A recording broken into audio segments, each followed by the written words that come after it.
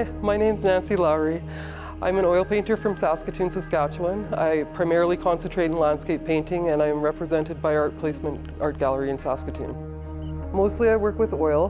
When I'm outside, I work with oil. In the winter, I do a lot of small studies in watercolor from my car because it's too cold to work outside. And I draw a lot.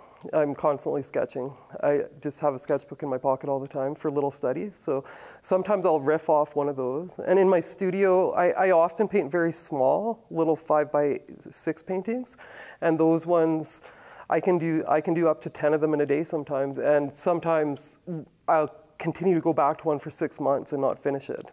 Like, it's kind of this back and forth process. Color is a huge influence on my work. A lot of old abstract painters are huge influences on my work, and also a lot of landscape painters. And I read a lot, and I think a lot about just like dream psychology and mind spaces and different things.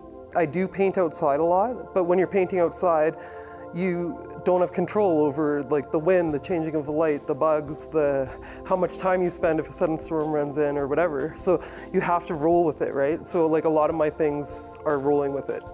Idea of many trails to me or many paths just feeds like, there's so many choices you can make in art making. And it's kind of like an endless inspiration that you can have. One thing I love about the landscape too is that trees are all so different and clouds are also different. They're constantly changing. So even if you do kind of make a mistake, you can almost like look 2 degrees to the left and find that exact branch on another tree and be like, okay, I'm just gonna maneuver that way.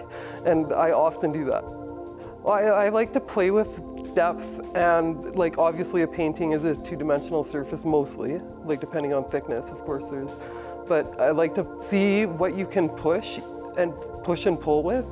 And I always really want to work with the edges too. Like I don't want something just like a central thing in the canvas usually. I want to bring it all around. And that one I definitely did while I was in a deep woods. And so some of the things that I was trying to capture are way back there. And some of them are right close to you. So I'm always questioning and trying different ways, and I'm looking at how other artists tackle that same question.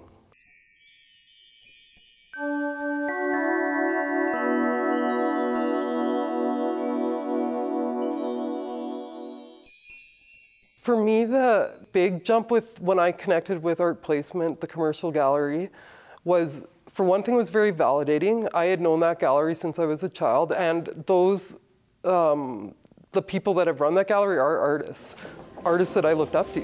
They have work in this show. It validates you to collectors. It puts you to a new audience. They've sold work to mine to different private collections and things that I would never have had access to. Having a validating gallery that is reputed, which like both Slate and Art Placement are outside of the province. Like if you tell someone in another gallery in Toronto or Vancouver or something, that's where you show, you're already accredited to some degree.